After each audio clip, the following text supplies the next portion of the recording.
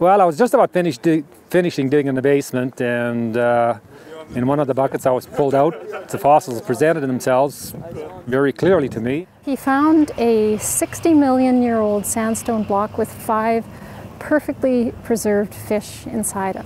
I knew they were important. I was pretty sure they were. And consequently, I contacted a friend, and he knew Darla at the university, and he contacted her, and then I sent her some pictures, and she came out to look at them. Well, he had sent me an email, and I hadn't seen any pictures or anything, so I was skeptical at first because I get a lot of requests from people to look at fossils.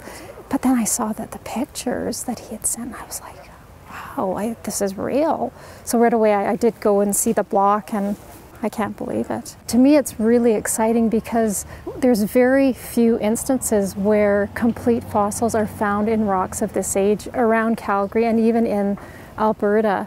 So, you know, there's a good possibility that this could be a new species.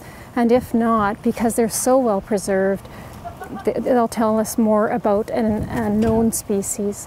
So this fossil will go to the Royal Tyrrell Museum, and it'll be kept in collections there. It'll be cleaned and prepared for basically all of Albertans. Yeah, probably once in a lifetime. I'd like to happen again, but we'll see. If I keep excavating, we never know.